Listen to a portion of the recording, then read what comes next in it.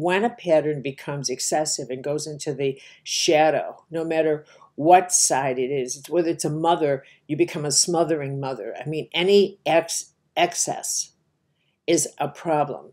And the same thing is is true with the hedonist. When someone's motivation in life is only to have a good time, is only to have pleasure, and that they'll do anything to accomplish that.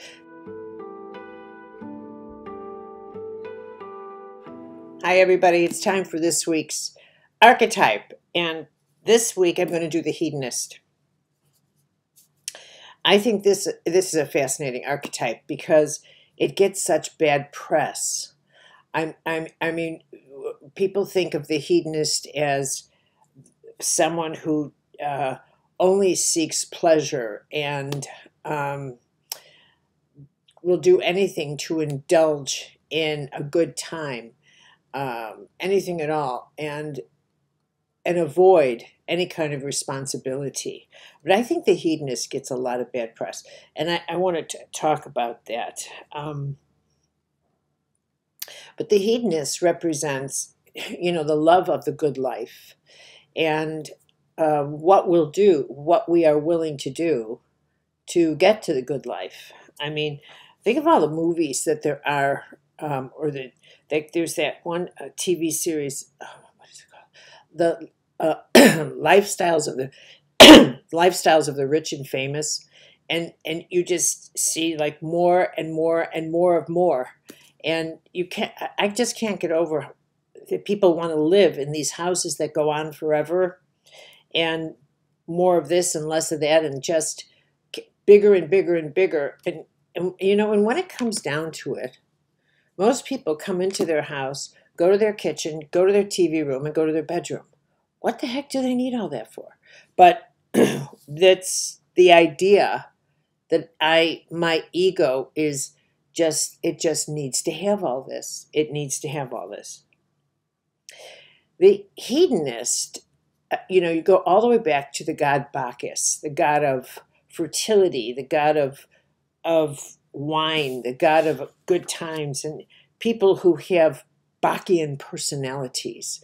They're like bigger than life, and they have an attractiveness to them because you want to be around them, because these are the people that know how to throw huge parties, and they know how to have a good time, and they light up a place when they come in because they have a bar about pleasure that seems to be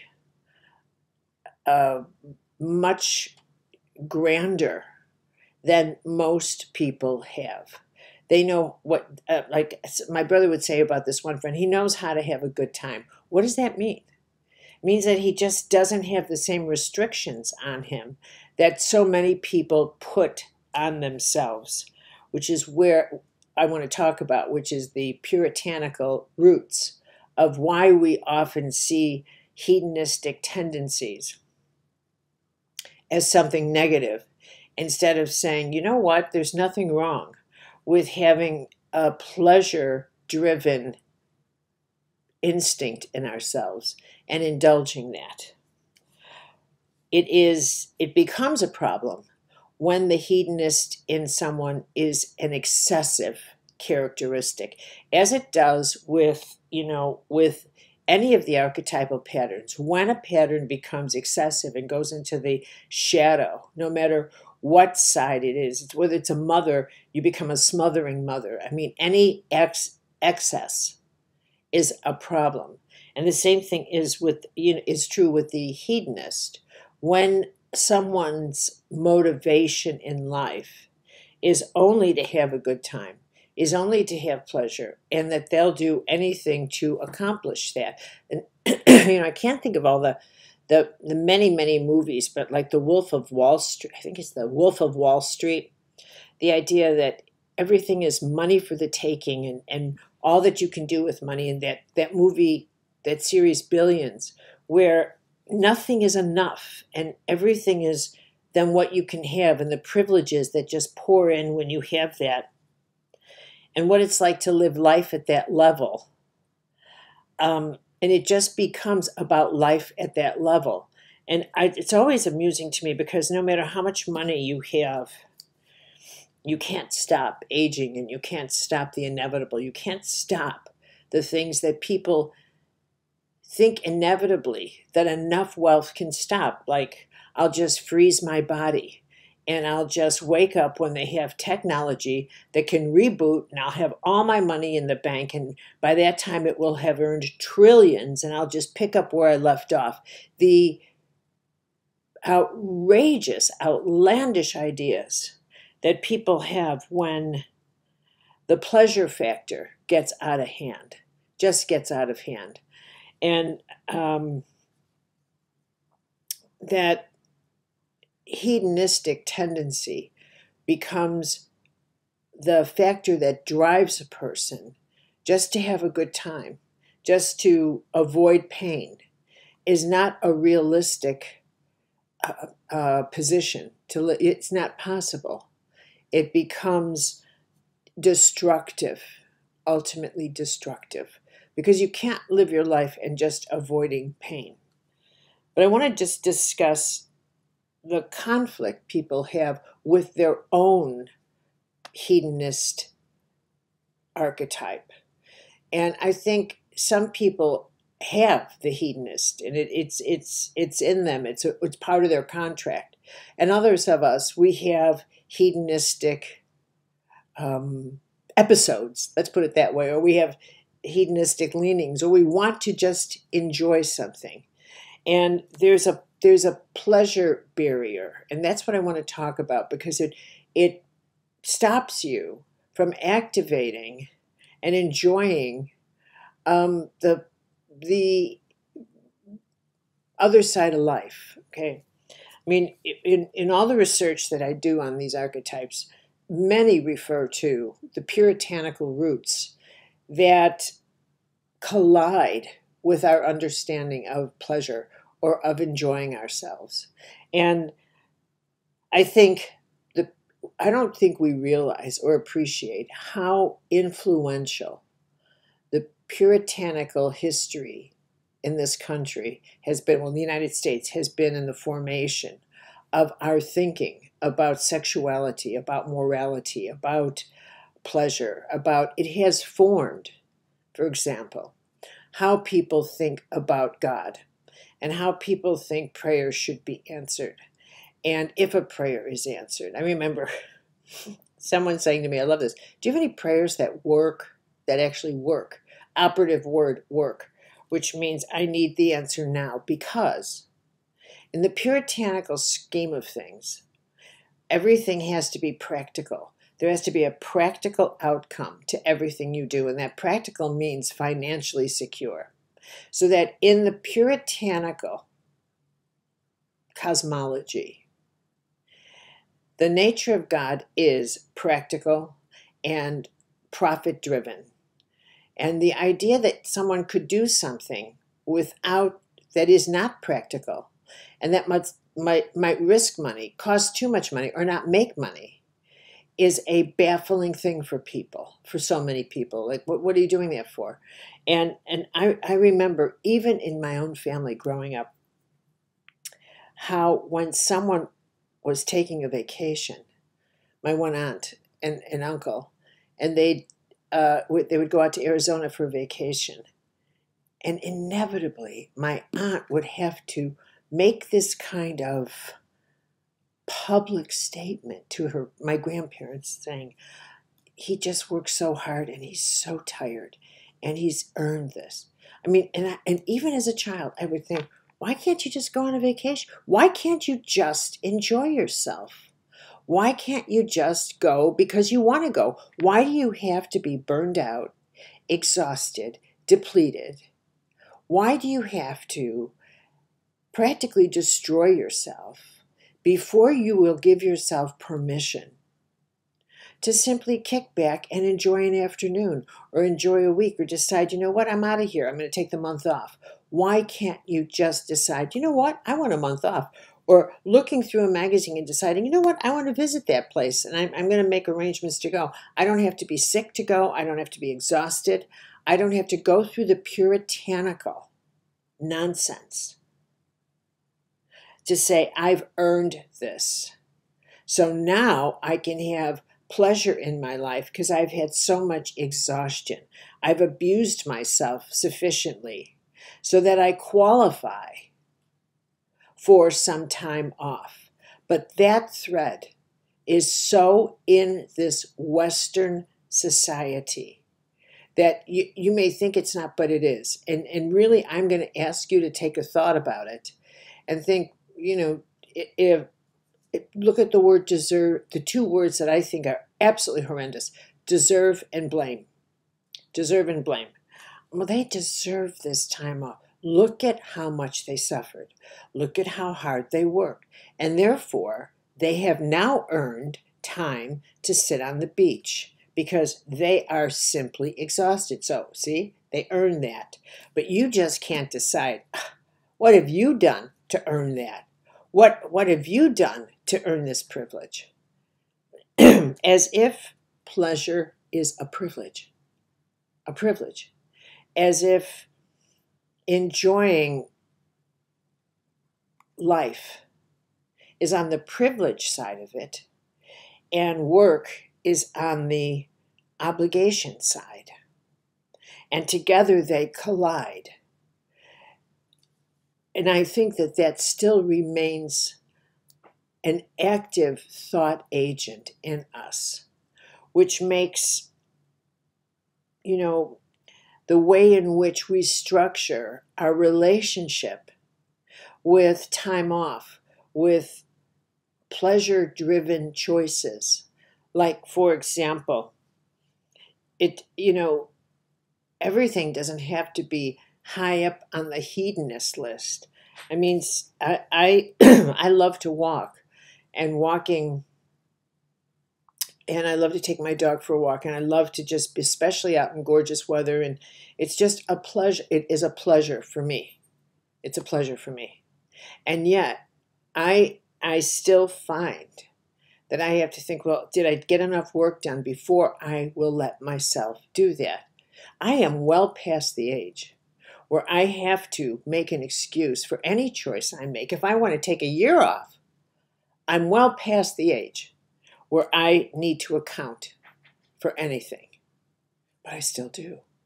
And it is that kind of, well, I don't know if I've earned it yet. So in a sense, I'm very much talking to myself as well as to you, because I realize how deeply embedded this is in us. And I see it in like the advertisements for vacations. You can go here after you've worked so hard, and nothing is working here. And this is that pain-pleasure conflict. And so to that, what I would say, honestly, is that I would suggest that each person take a look at how it is they've structured their own relationship with how if they've set it up where, in order for you to have free time, in order for you to do what falls under the category of pleasure for you, whatever that is, that do you put up obstacles that say, well, I have to earn this. I can't just decide, what I think I need right now is this. Think about how many times, even in the dessert fact, I will hear people say, I've had a bad day, I deserve this. That's the hedonist in them that says, I can't go near the pleasure factor unless I've had a bad day. And if I've had a bad day, then I can have a good dessert because I've just had such a bad day. Or I've had such a good day that I'm going to celebrate that. This is how we do this kind of calculation of, I can have this much pleasure because I've had this much good time or bad time or horrible time or whatever. We just don't know how to deal with the pleasure enjoyment side of our lives. And then it occurred to me that I've never, ever had anyone ask me, do you have a prayer for pleasure? does God answer prayers that say, I need fun in my life? Can you help me out? Is there any way heaven can become an ally to lighten my load and help me enjoy the other side of life? Is there any way I get out of this burdensome thing that says, oh, life is just work? I just want to enjoy the other side of life as well. And I don't think it occurs to people that the nature of life and the nature of nature and the nature of the divine includes recharging our batteries. It includes the pleasure factor. It includes sexuality. It includes romance. It includes all of the pleasures of life that we have restricted, because if you look historically, it's that part of life that causes people to lose control. That, like with Bacchus, to drink too much, to have too much alcohol, too much pleasure causes a person, too much of the hedonist causes a person to lose contact with their senses, to lose their common sense, to do foolish things. Too much of the gambler, too much of the addict, too much causes a person to lose, to get off of their common sense. And so that part had to be regulated. It has to be regulated in every single person, but not to the place where it's so restricted that in order to go anywhere near the pleasure factor in your life, you have to first earn it, break down, suffer, get to a place where you're on a respirator before they'll send you to the islands. But I really think it occurred to me as I was doing the hedonist that the last thing people associate the divine with is pleasure, is answering prayers for assistance to show you the beautiful side of life, to allow you to experience the lighter side of life, the lightness of creation. Nobody ever prays for that. It doesn't even associate. The divine is always associated with, get me out of pain, get me out of suffering, get me out of this heart, this difficulty. Never is heaven associated with abundance, with just those evangelicals. You have a right to money. No, they're talking about me on the stage. Give me some more money. While those TV evangelists. Ugh. But I'm talking about really reorganizing your whole inner cosmology and theology to realize that the nature of the divine is balance. It's balance. It's not suffering. It's not extremes in that. The nature of the divine is balance. And part of balance is the pleasure factors of life, is relaxation, is that inner time to incubate when you need to create, when you need to just enjoy people, when you need to enjoy love, when you need to enjoy the companionship of others.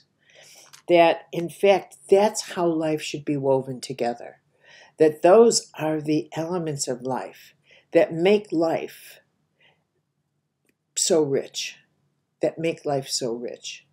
And that, for example, praying for companionship or saying, I could use a little more love in my life. I could use a little more of this. Those prayers are answered as well as any of the petitions that one asks for in terms of guidance for life direction. This isn't a puritanical universe. This isn't a Christian universe, thank God. This isn't a religious universe. It is simply a sacred universe. And the nature of the sacred is that it operates according to the laws, according to the mystical laws, according to the laws of creation. And part of those laws, one of the core laws, is the law of balance. Everything about our life drives us to balance. The law of balance engages. And when we push ourselves too hard, we fall off the cliff. And so what you want to strive for is a sense that I need to work. I need to weave together a balance of as much enjoyment as work. Now, someone might say to me, oh, yeah, but I have bills to pay and all. You know what? The bills to pay school of reasoning is very puritanical. And we'll always have bills to pay. But we can't use that as a way to say, and therefore I can't enjoy anything in my life because I have bills to pay. I need to encourage you to indulge your hedonist. That's where I'm going with this. To indulge that part of yourself. To indulge the things that you really enjoy in your life. But in a balanced way, so that you don't say, I get to eat a gallon of ice cream because I've had a bad day. That's abusive. That's actually punishment.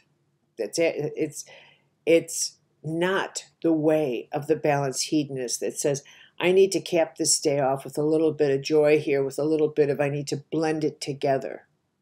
And it reminds me of another deep archetypal pattern that is the separation of body and soul, the separation of church and state, the separation of these two forces inside of us that say they can't meet together. They have to be kept apart. You've got to keep the church away from the state. You've got to keep the state away from the church. You've got to keep the body away from the soul. You've got to keep heaven away from earth. This separation is